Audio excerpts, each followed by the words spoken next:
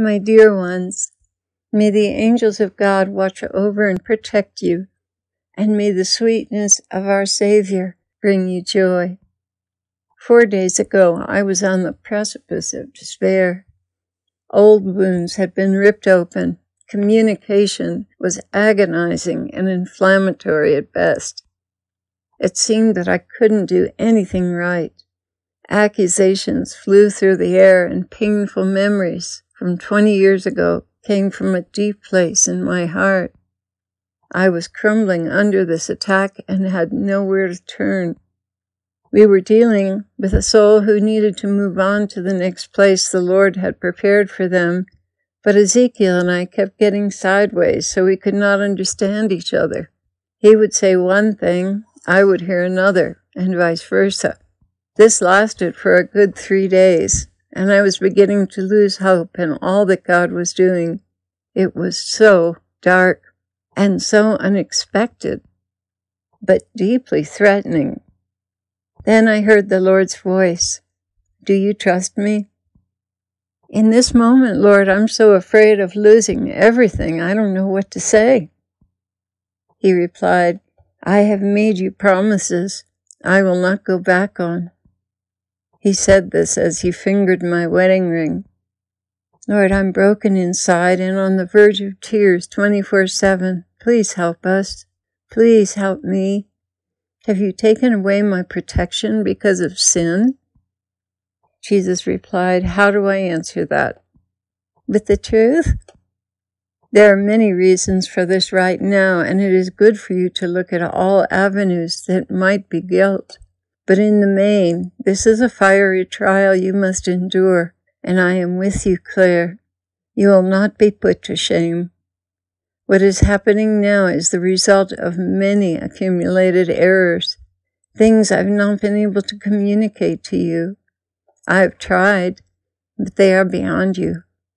And as far as this soul in question goes, I do not want them here now. Will you please take firm hold of my hand as you walk across these hot coals?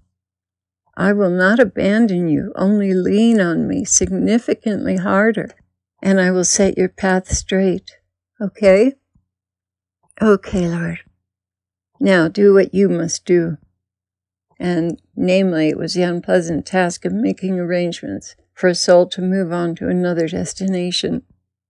Then Jesus began, My people, when trials become so intense that you feel you're standing on an icy precipice and total destruction looms beneath your feet, cleave to me with greater resolve.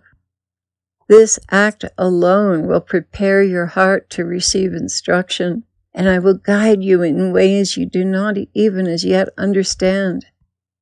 Satan has taken many of you to the very edge of destruction, and you stand to lose much, but do not fear.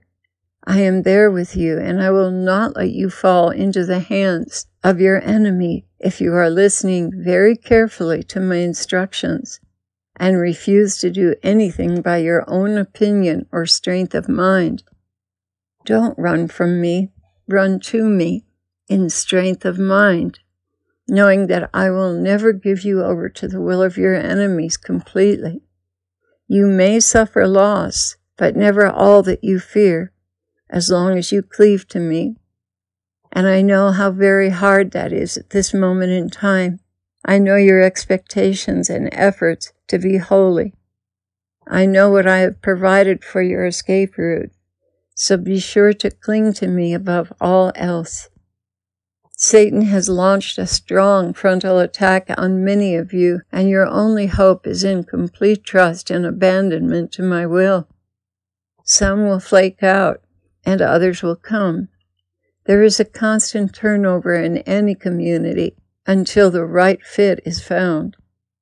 This can be a joyful occasion for those who are truly called, but you must know yourself fully, deeply, with honor and integrity. You must.